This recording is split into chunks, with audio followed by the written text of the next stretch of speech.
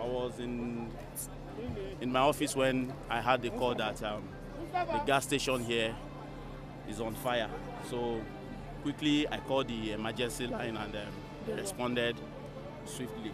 So getting here, the fire has destroyed so many things, and including the tanker that brought in the gas. So it fell into the pitch there and exploded and affected even buildings outside this place.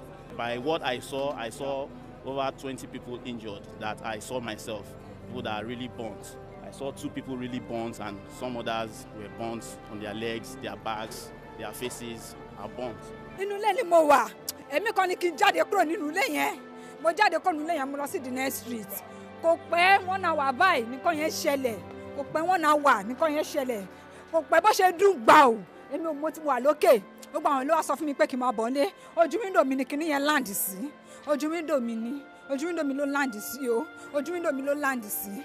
Olúwa ó ṣé. So what actually happened? I'm at home. I'm just with my family. The next thing, I just saw a fire burning. And I'm saying, oh, my wife and my children, let's leave the house. Before the next thing, I know what happened the next. Fire now came inside the building that we is. It burned me, it burned some of our things at home. It broke the window in my house, and it spoiled the fan, and it spoiled the telly, both the curtain and the foam. That's what the fire destroyed. And for the treatment, when I went to the hospital, they said I should come for the treatment and then treat it 9,500. As in, let me even say the true fact. The tank was there since yesterday. That's what the tank come since yesterday. Then been arguing, the the gas is not full, it's not S, it's not that. So the driver that drive the truck, he now leave the tank away. They now brought another driver to come and move the tank away from there. That was where the thing happened. I was at work. My wife called me that there's a gas explosion beside our house. So I had to call my boss. I rushed home. On getting to the event where I used to park my Marwa gone to once. I cannot carry a dime from that Marwa.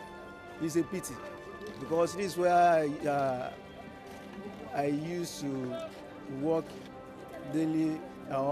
Anytime I'm on duty, I'm not on duty. This is why I used to work to make my ends meet to take care of my family.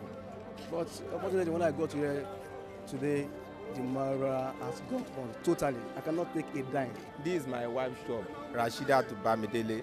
We are selling building materials and nail polish, gum, stick, both tina, both